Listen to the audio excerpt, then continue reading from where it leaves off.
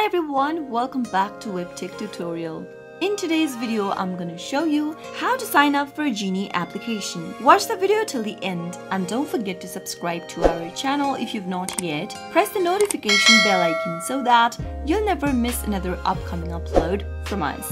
In order to sign up for Geenie app, first make sure that you've downloaded the application on your mobile device. If not, simply go and open up your Play Store or your App Store and download Geenie application for your mobile device. You can control all Geenie smart home devices in one easy application.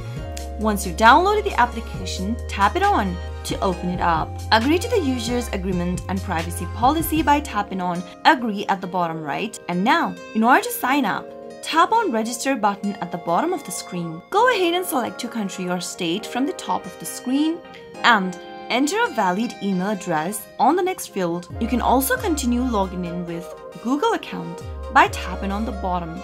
Once you type in your email address, you'll need to verify your email by tapping on Get Verification Code. You'll receive a code sent on your email address that you provided. Simply open up your email and you'll be able to find an inbox from Geenie registration. Open up the email and you'll be able to see the verification code. Copy the code, go back to Geenie app and paste it in the text boxes. Once you are done, on the next page you'll need to set password for your Geenie app. Go ahead and type in at least 6 to 20 characters long password with a mix of letters and numbers. And once you are done, tap on Done. You'll need to allow the following permission.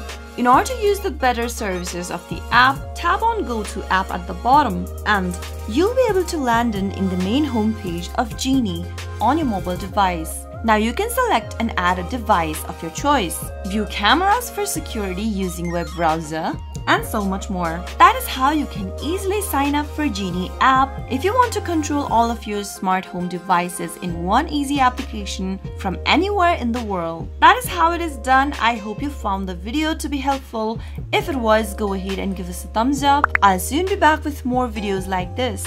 Thank you for watching.